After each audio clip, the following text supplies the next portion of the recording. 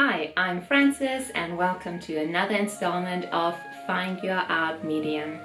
Thank you to my subscriber who suggested oil pastels for today's video.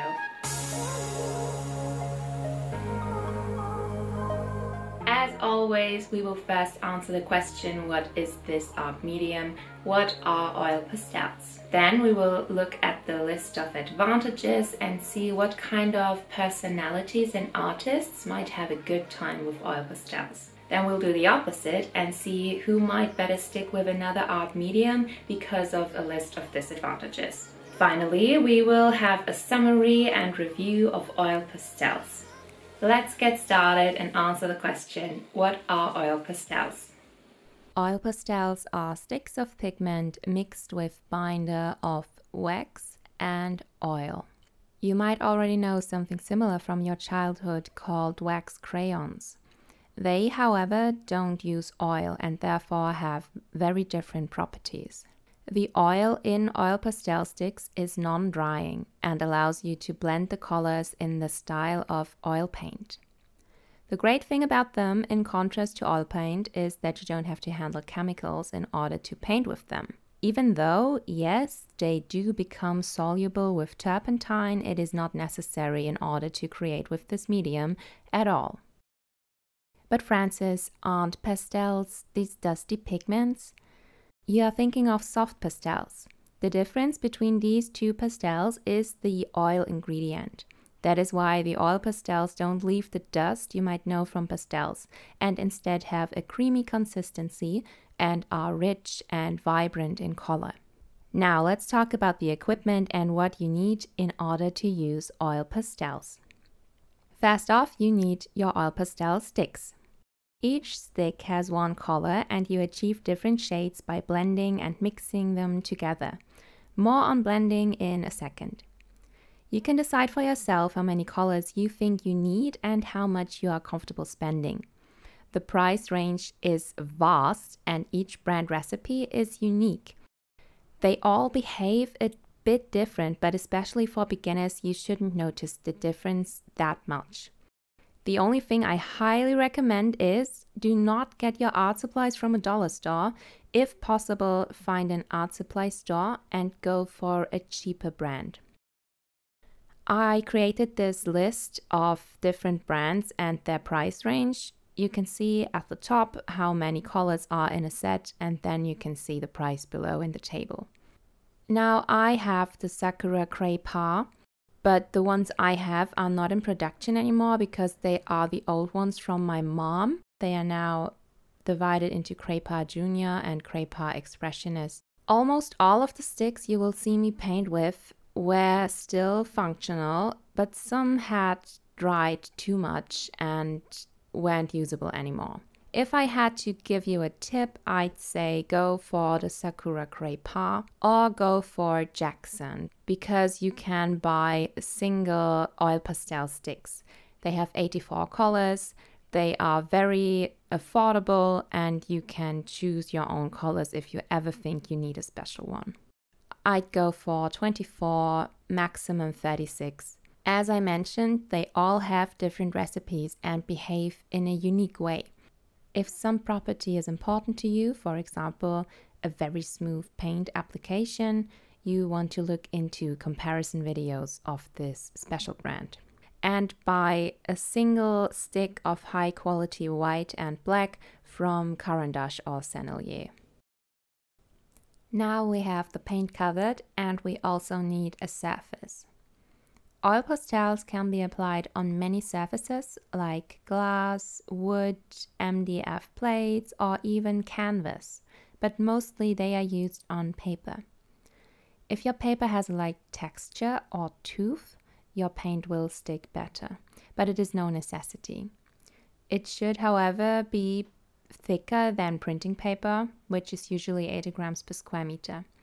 When you apply oil pastels, you need a bit of pressure, and when you blend the colors with light force, it might be too much for thin paper. Everything above 120 grams per square meter should be sufficient. I mostly use this mixed media paper by Paint on Clairefontaine. Also, it's mostly standard, but do look out for acid-free paper because sometimes, depending on the recipe of your oil pastel stick, it can react with acids in your surface. If you want your colors to merge into each other and achieve the oil paint look, you will need something to blend your paint with. Blending is the thing that elevates your oil pastel art from kindergarten project to a grown-up painting. It is the most common technique used to alter the oil paint once applied on your surface. For blending, you can use cotton swabs, your fingers, or blending stumps. Turpentine, as mentioned, works as well. You can even use the paint stick itself to mash the paint together.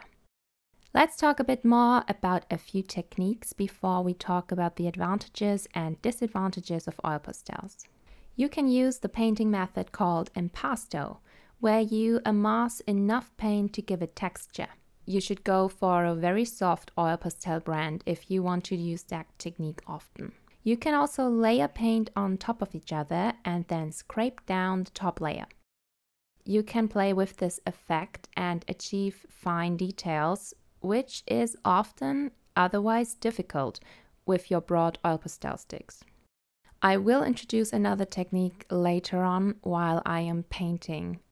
Okay, we talked about what oil pastels are, what you need in order to create with them, and you learned the basic techniques you make use of while painting. Now let's talk about the advantages and what kind of person could really like oil pastels.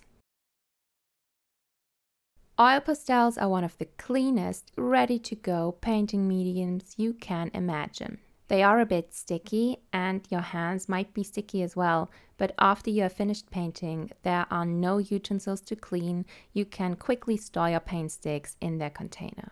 Therefore, oil pastels are great for outdoor painters. If you love painting from life, oil pastels are a hassle-free medium to take with you.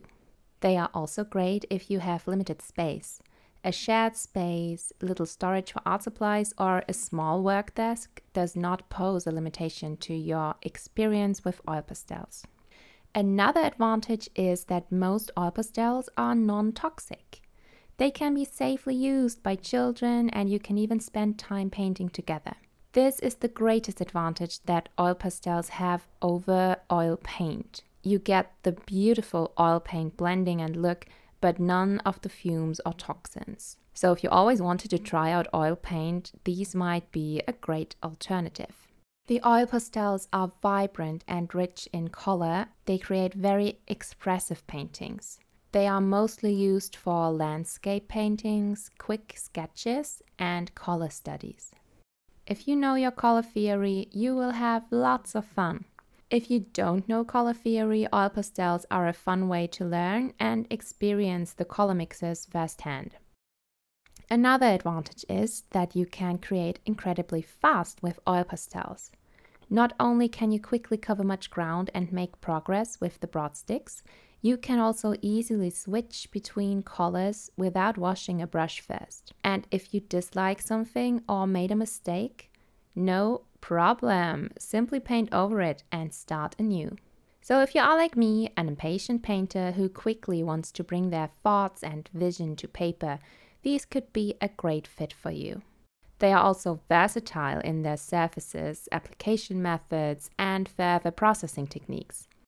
Texture and layering comes easy to them and they are very inviting to experiment with.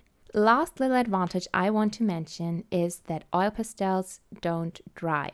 You can put a painting aside and come back to it months later. If you ever experience dry edges of paint, place your painting somewhere warm for a few minutes. They do get softer with rising temperature and you are now again ready to paint. Now we take a look at the lengthy list of advantages in oil pastels, and maybe you already know that it would be an amazing art medium for you. If you find any of the information I provide helpful, I'd be very grateful for a quick thumbs up so I know I'm on the right track. Now let's look at the disadvantages. Again, I will go into the personality types who might better stay away from this medium. So the biggest disadvantage you should be aware of is that oil pastels are difficult to control. The stick itself is broad and clumsy, which prevents detailed paintings. You can use sandpaper or a knife to sharpen your paint stick, but details just don't come naturally to oil pastels. You will certainly never achieve the exact desired shade of color you are aiming for. As paint clumps together, it might bring surprises while painting. That means that oil pastels are not suited for meticulous, detail-oriented painters, because you need to let go of your need to control the painting and your paint. If you do want details, you can use the scrape-off technique I mentioned, or you can use oil-based colored pencils.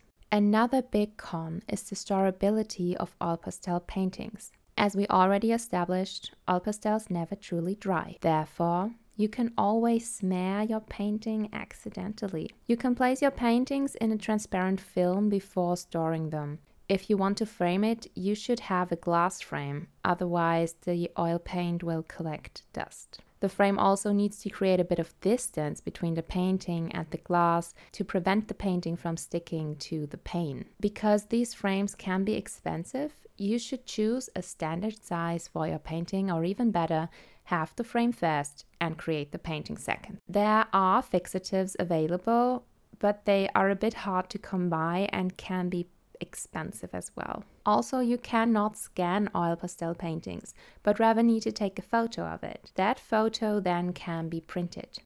So if you already know you want to sell your paintings framed or make prints of it, this could pose an issue for you.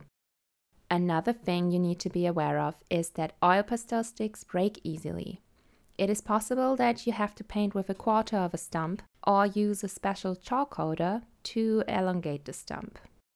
There are also little crumbs that fall off the stick while you are painting, and you could accidentally smudge them over your painting. That's why you should always be on the lookout for these crumbs, and also place a sheet of paper under your painting hand. I am not doing that at the moment because I tend to not place my hand on the paper. I almost always wear long sleeved shirts and somehow learned not to put my hand down. You should also be aware that there is no erasing with oil pastels. You can scrape off paint and you can paint over existing layers, but you cannot partially erase a spot and try again. After scraping off paint, it will be a different experience on the scraped off spot, because you always interact with all the layers that are already existing on the paper. The last little disadvantage you should know is that the oil pastel sticks are rather small and limit the size of your painting. There are larger sticks available from some brands, but usually you will probably stick to an A4 sized paper, maximum A3. Whew, are you still with me? That was a lot of information about oil pastels. It is now time for my final, as always, very objective rating of the art medium oil pastels. On a scale from no fun to fun, I give it a full 5 stars. They are great to experiment with and keep surprising me while painting because of their unique properties. On a scale from pricey to cheap, I give it 5 out of 5 stars again. You need almost no equipment to get started and can purchase a studio quality set from a known brand with plenty of colors on the cheap. On a scale from know-how to easy, I give it 3 out of 5 stars. You need to learn some techniques and a bit of color theory in order to use oil pastels. Otherwise, you might end up with a painting you might have done in first grade, and when you mash up the colors together, they will only become different shades of brown. Last category, are oil pastels ready to go, or is it a hassle to use them? I give it 5 out of 5 stars. You can easily take them with you, they need little to no storage space, and you have all the equipment you need ready to paint in seconds and can put them away just as quickly. As you can see, I am quite impressed with oil pastels. If you have any questions I didn't answer in the video, let me know in the comments. I will definitely read and answer any and all things you want to know about oil pastels.